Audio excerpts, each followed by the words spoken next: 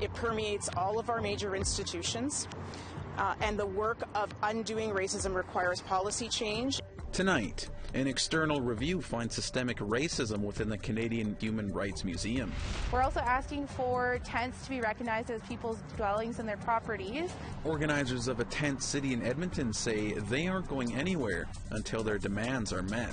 Instead of maybe they have one day in school and one day virtual, we're looking at other spaces in the communities where the students can go. And how some nations are planning to bring kids back to school. Good evening and welcome to APTN National News. I'm Daryl Stranger. We begin in Winnipeg, where a new report examining allegations of systemic racism and other forms of oppression at the Canadian Museum for Human Rights was released today. The report follows several accounts from former and current employees claiming the museum failed to protect them from racism, homophobia, and other forms of discrimination. Brittany Hobson has more.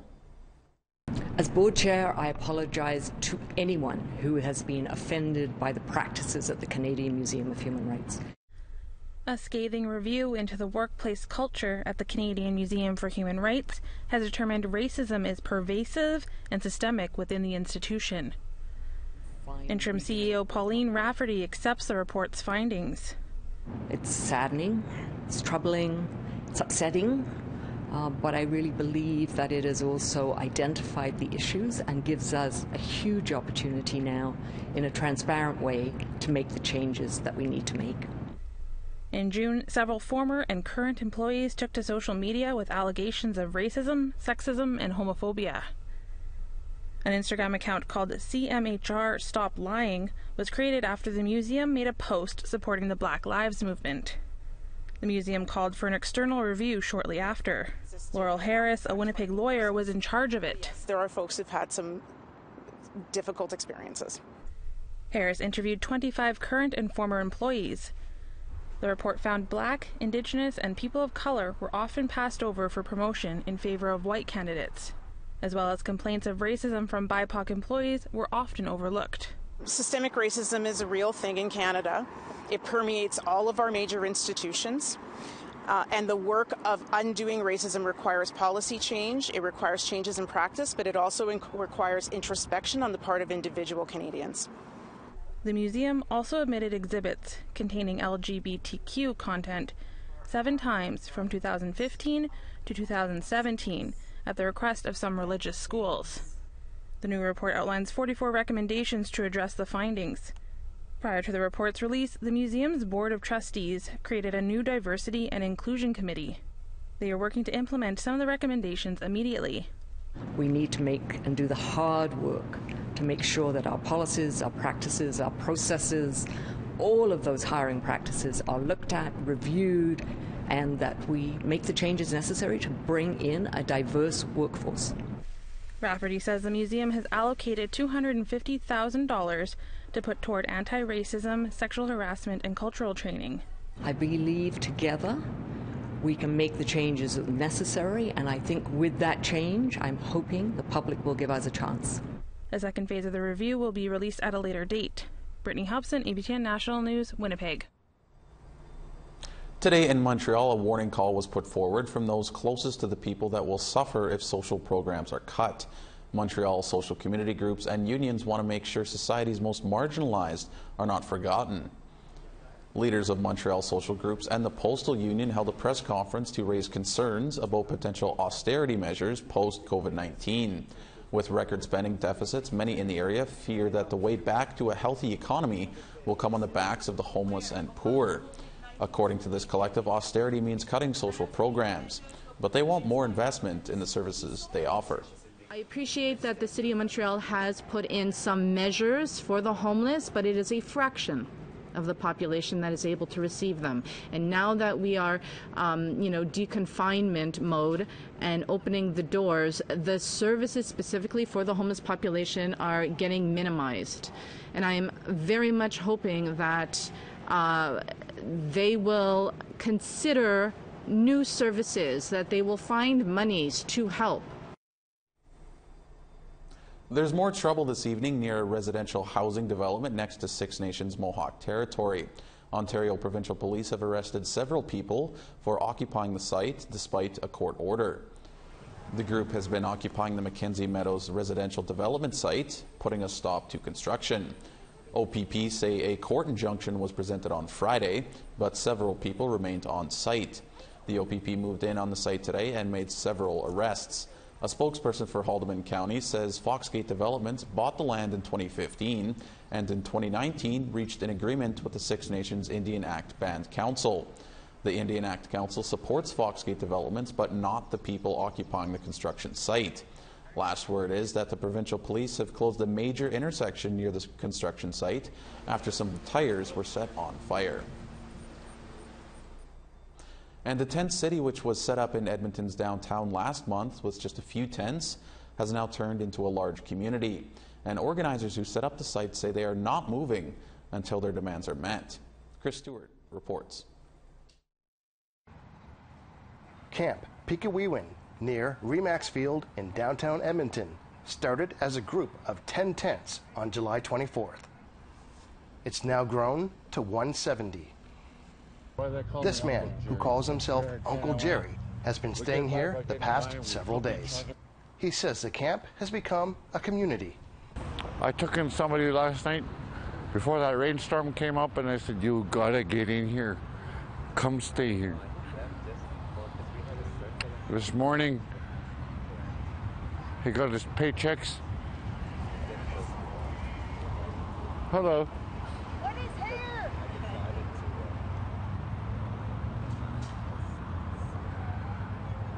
He took me in and he goes, "We're going for a steak dinner tonight. That's our supper." Camp Pekiwewin was started as a place for the homeless to gather after the city recently closed temporary shelters. Peter Kane is the president of the Edmonton chapter of the Crazy Indians Brotherhood. The Brotherhood helped assemble tents and provide security. It's basically in solidarity to police violence against the homeless. I mean, there's been a lot of comments and concerns about that, so it's something we're here just to support, to bring attention to. So people can be less. Deanna Kakagi is a community organizer and helped start Camp Pekiwewin. She and other organizers gave a list of demands to the city. Firstly, we're asking for the divestment of $39 million from the police budget. We're also asking for tents to be recognized as people's dwellings and their properties, giving people rights to what they have as their only home. We've also asked for the free transit. The organizers and the city have agreed to not increase the size of the camp. In a statement, the city says they are working with organizers to provide services to homeless people and have begun talks. They also stated they will be ready to act if there is any violence. But Deanna Kakagi says the camp has been well behaved.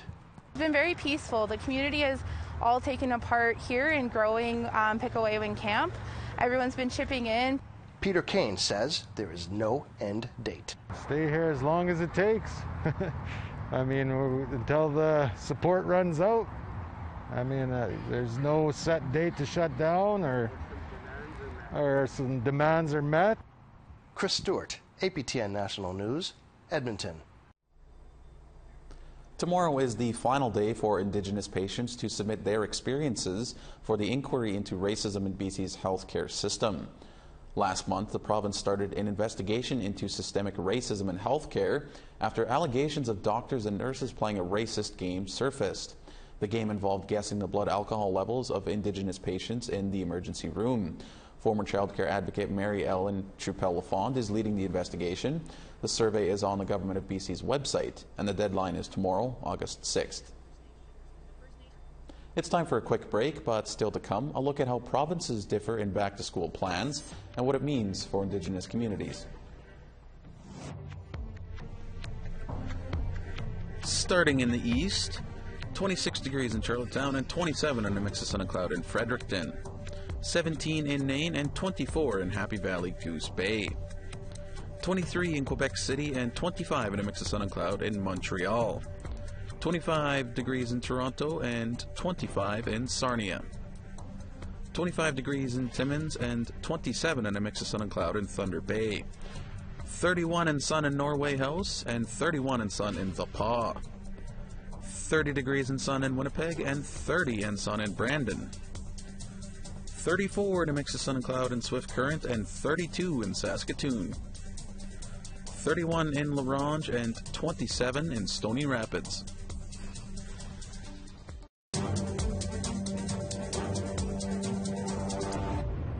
Welcome back. Kids across the country are preparing to go back to school, and provinces have begun to release back-to-school plans.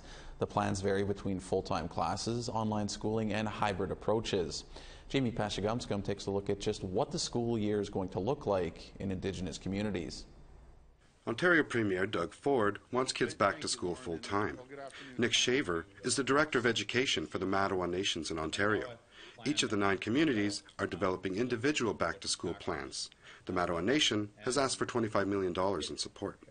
If fully funded, it would be prepared for most eventualities that may come up. So if we have to go to an online learning environment, it would address those. If we had to go to a hybrid model, it would address those. And then if students were fully back in the school, it would address those concerns as well. Kimberly Quinn is Director of School Operations of the Cree School Board in Quebec.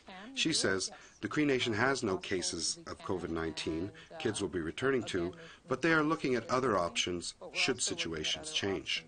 So instead of maybe they have one day in school and one day virtual, we're looking at other spaces in the communities where the students can go, and working, let's say, with the cultural department and the Cree culture teachers, and again, in a safe way.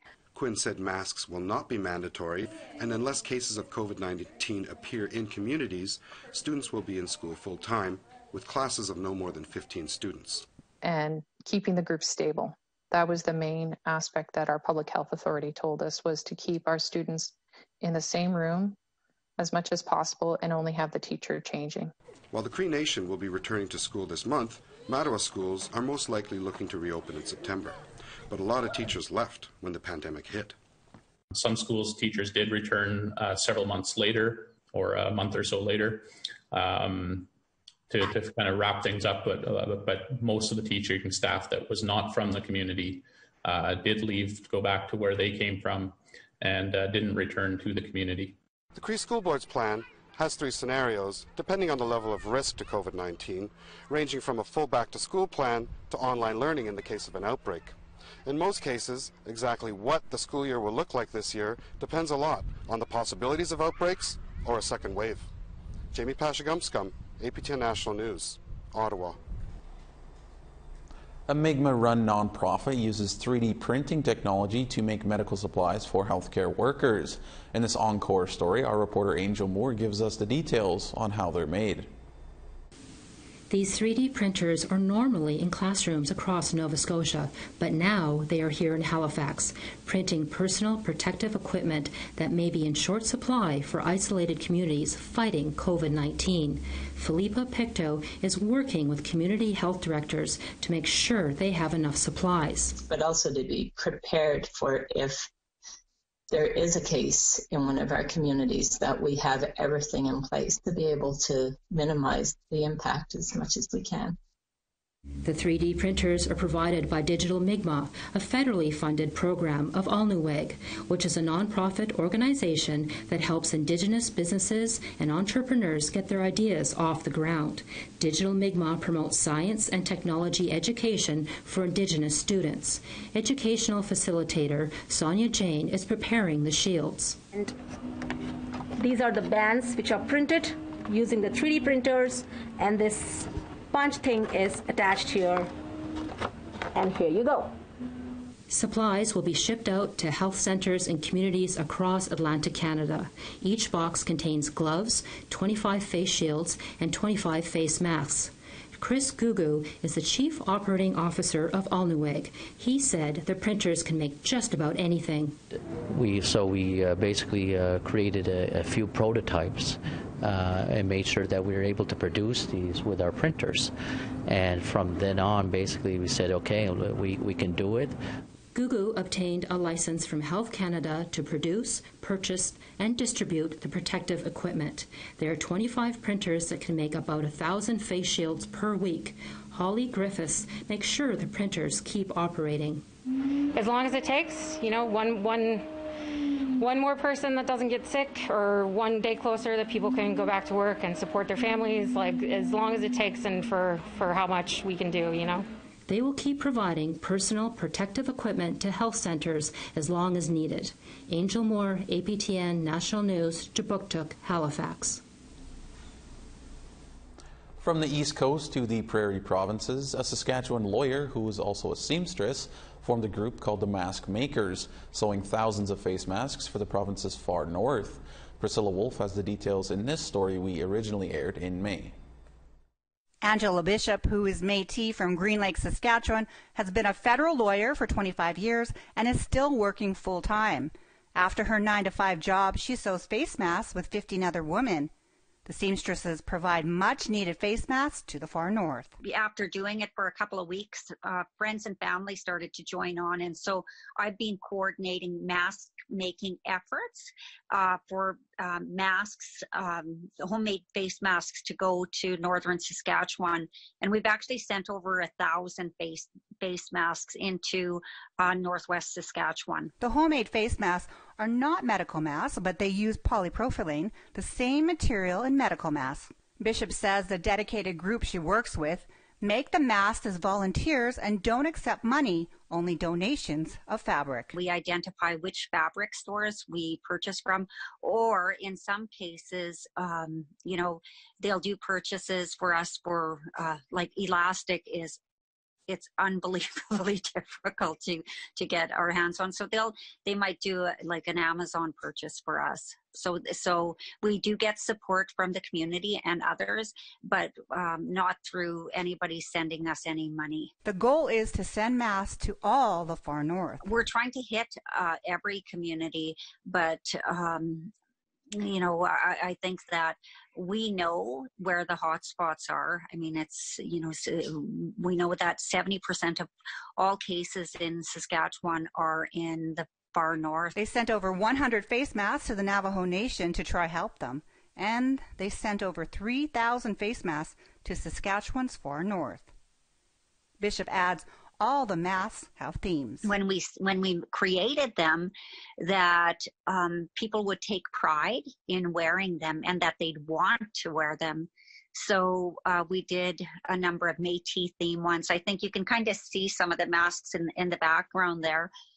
We did some Métis theme ones. We did some construction theme ones. And so we've been having just a lot of fun. They also wanted to make sure that the elders have custom made ones. We also did a little year saver for elders and veterans. We've thought about the fact that they're also wearing, some of them, hearing aids. And so it's difficult for a mask to fit on them properly. So we got these year savers that actually say awasuta in the back, which is Cree for stay away. It's kind of like a gentle shooing away. So it's social distancing in Cree. Bishop adds her group of seamstresses are helping their communities one face mask at a time. We're trying to encourage people to wear face masks because the mask that you put on another individual's face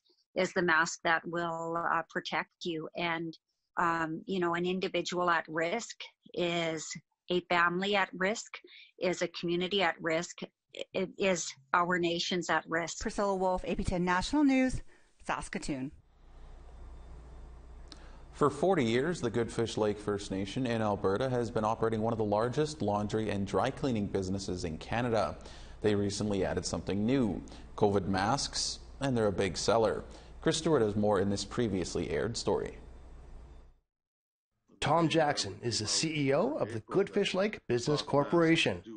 Since 1978, the band-owned business has been offering laundry and dry cleaning to the oil sands sector. And business is very good. A fleet of trucks drive daily to Fort McMurray, picking up and dropping off garments for oil giants Syncrude and Suncor. In 1989, they started producing industrial coveralls for oil workers. With COVID, they began to make protective masks. So we made a bunch for our employees and for the elders of the community, and then made some more for the community as well. And from that, we kind of learned how quickly we could make them, all that type of thing. And we wound up with some fairly major orders for over 100,000 masks for the energy industry. And retail stores began making orders. And so we've had to add people and production capacity in the last little while to keep up with the mask orders, which is a very nice problem to have, considering everything that's going on with this pandemic and how it's affecting businesses. Natalie Jackson is one of the seamstresses who was making coveralls, but now makes the masks. She says she can make 300 per day. It truly is an honor to be helping not only our community, but other communities, and also the industries out there that we normally deal with, Syncrude and Suncor. A true honor. Natalie says even with the facility making 10,000 masks per week, they are still following safety protocols. We stay safe and we follow procedure. We practice procedure every day. We are reminded. And so we practice at home when we wear our masks, our protective equipment, everything necessary we need to stay safe throughout the day. They are still looking to hire more temporary workers until their masks are no longer needed. Chris Stewart, APTN National News, Edmonton. We have to take one more break, but still ahead, Mars and Canada might have more in common than you think. Over in the west, 29 in sun in Fort Chipewyan and 32 in Fort McMurray. 30 degrees in sun in Red Deer and 34 in Medicine Hat. 23 in Kamloops and 17 in Quesnel.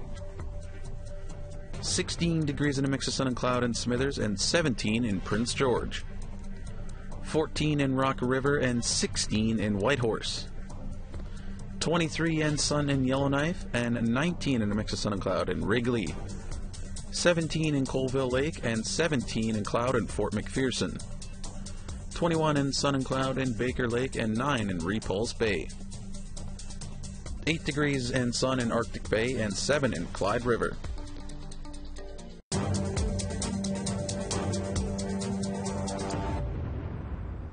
If you've ever thought some of your family members might be aliens, you may not be too far off.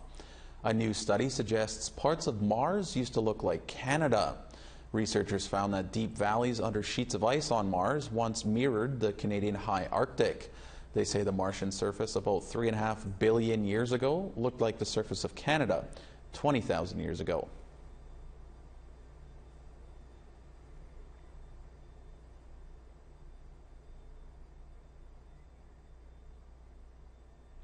I'm curious if Canadians can now start calling themselves Martians. That's been your look at APTN National News. As always, you can visit our website at aptnnews.ca for more Indigenous news. I'm Gerald Stranger. Have a great night.